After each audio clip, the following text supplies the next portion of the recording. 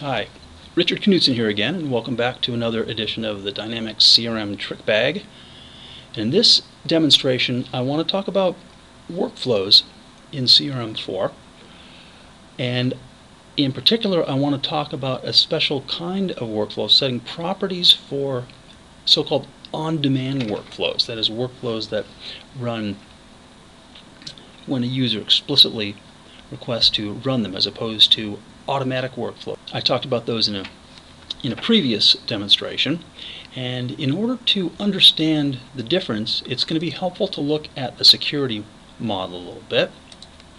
So what I'm going to do is, while I'm signed on as the system administrator role that I'm in here, I'll navigate to Settings, Administration, and look at security roles, and I'm going to use a custom security role I've created, this probation salesperson security role, and I'll look at the core records tab. And if you haven't seen security roles before, I'll give you a quick executive summary. What security roles in CRM are all about is a combination of what's known as privileges: create, read, write, delete, the things you can do to records, combined with so-called access levels, which are characterized by the degree to which these colorful circles are filled in for specific entities. So for example, in this scenario here, if I'm a user that's signed on as this security role, and I go to the read privilege for the account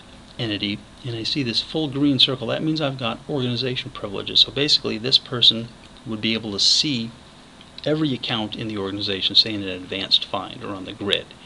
On the other hand, the write privilege, you can see here, is defined more restrictively for the account entity, because I've only got user level privileges on access level for the write privilege. So that means I can only update accounts for which I am the owner. That's the way the security model would work for these typical entities such as account, contact, lead, and opportunities that a lot of users are familiar with. But it's a little less familiar for something like a workflow. This is more confusing, I think. A lot of people might not realize that a workflow is exposed in Dynamics CRM4 as an entity. And if I go to the Customization tab here, I see that this security role has read privilege at the organization level access, organization access level on the workflow entity. So that means that somebody that's signed on as that security role is going to have the ability to run any on-demand workflow that's been created in the organization. To see this, let's go look at our workflows, and let's look at this account territory update workflow that I've created as an example of this. I'll open that up, and it's published. I won't make any changes to it here, but I don't really need to. Notice that this workflow is exposed as an on-demand workflow. It's not going to be an automatic workflow. In the previous session I mentioned, I talked about automatic workflows, and I made the important point that automatic workflows always run in the security context of the workflow owner. It's different for on-demand workflows, which run in the security context of the person who's executing the workflow. So if I'm the system administrator and author of one of these on-demand workflows, it'll always run if somebody can trigger it, because it's running in my context as system administrator. But this on-demand workflow, we're going to have some problems with this one. And to illustrate that, I'll go sign on as somebody who is in a different security role. So Mark Harrington here is in that probation salesperson security role. So if I look at active accounts, sure enough, this person can see all of the accounts in the organization. But if I open one up, such as Bike Universe, notice he can't make any changes to them, because remember, he doesn't have write privileges to the accounts. He can only update accounts that he owns. So I'll close that out.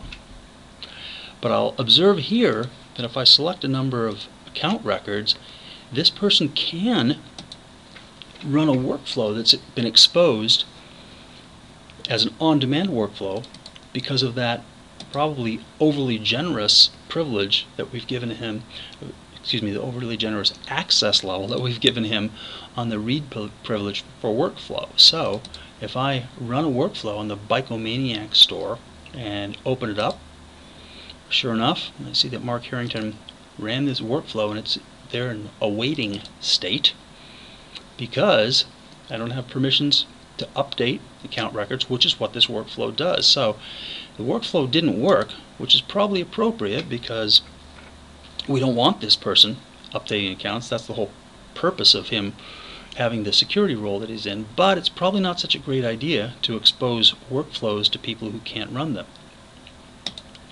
Notice there's no real visual cue here that the workflow broke. What if there was a dependence of some important process on that workflow having run, or at least on this person knowing whether or not it ran successfully?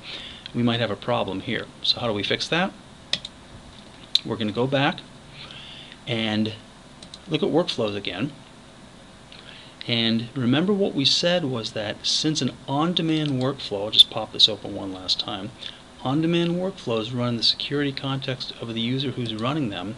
What we then need to do is we have to fix that security role so that this probation salesperson security role really gives somebody the appropriate access level, really what that they need to workflows. So for instance, I'm going to change for the read privilege, I'm going to change that access level to user rather than organization.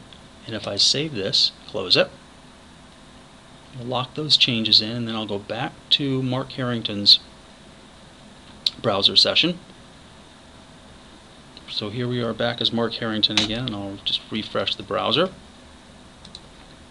I still have access to all the accounts that I need, and I still can't make changes to them, but notice now workflow's not exposed, and that's because we changed the access level from organization to a more appropriate user access level. So if Mark created a workflow, he'd be able to see workflows that he was the owner of or that had been shared out with him. That's the way user access level works. But now he's not tempted to run workflows that won't work for him, and that's probably a good thing.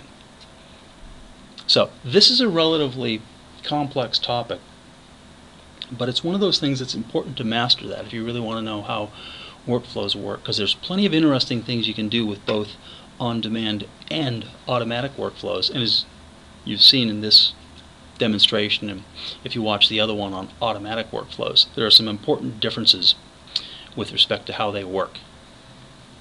So, Richard Knudson signing off, and I hope you found this helpful.